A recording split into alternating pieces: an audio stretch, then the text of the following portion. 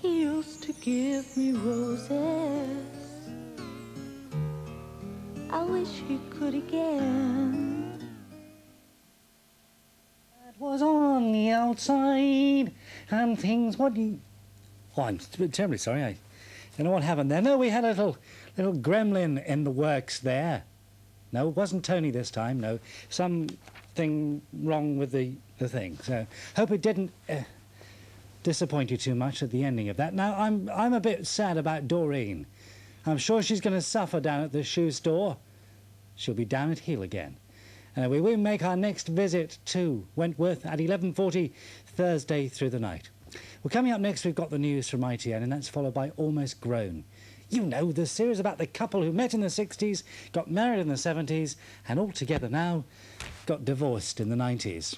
He's an executive with a radio station, and he's always been into music. And the whole story is told each week in flashback, with lots of great music, and every week so far it's really been touching.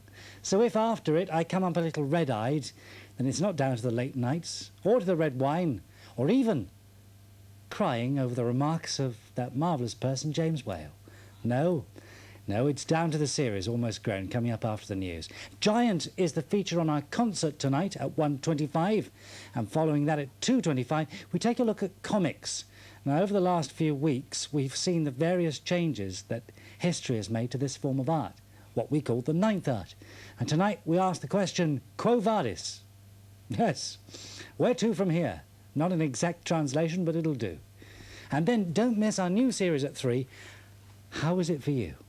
Yes, well, I'm not saying. I'll tell you later.